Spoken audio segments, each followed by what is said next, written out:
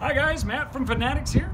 We've have a bunch of people asking me what's going on and what's the update with our new space. We're so excited to have everybody here. We're almost ready to have everybody come check us out.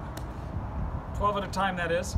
We're still trying to get some stuff together. We're going to give you a tour of what's going on.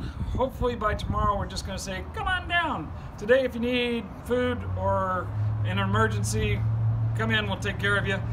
But so far we got a couple things that are holding up being able to be open for general population. Come on in, see the new place. The address here is 1374 Jadwin. We're on the Jadwin side of the Uptown.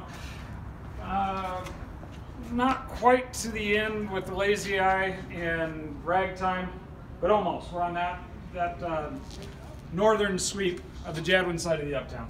Here we are, front door. It's a push and a pull. Wow. Come on in and see what we have here. We're setting up food right now, so at least we can find it. It's probably going to find a new home pretty soon. We've got our lights off the floor, so they're not getting kicked or ruined.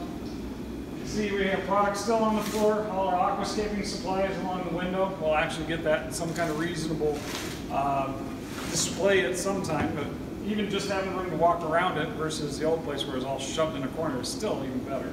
As you can see, we've got some of our product up on the wall, a lot still in boxes. The more stuff that comes out, the easier it will be to shop. We're actively working on making that easier for you. In the fish room, things are still dark. We don't have our lights on yet. That's part of the reason we're not ready for you. We can't find anything. We know they're there somewhere, but things got scrambled around in the move. We're still doing a lot of electrical work. But come on into the fish room. Let's see what we can see in the near darkness. You see we've got all the lights laid out here, and we're trying to figure out what goes where. Give us a couple more hours. By the end of the day, we'll have a lot of this figured out. We're still even moving stuff around and getting ready for a big influx of livestock. This section here is just going to be plants. We're going to have like 1 million plants for you guys. And then we'll have each row set up with different groups of fish like we did before. Right now, it's a mixed bag. That's going to be a lot of work rehoming stuff, but as soon as we get the lights on, you guys will be able to see what we have, and we'll be able to see what we have. We'll get tags back on the tanks. We're going to be working on that all day today, and maybe all day tomorrow too. As soon as we get lights and tags, we'll be ready to help you guys just catch fish.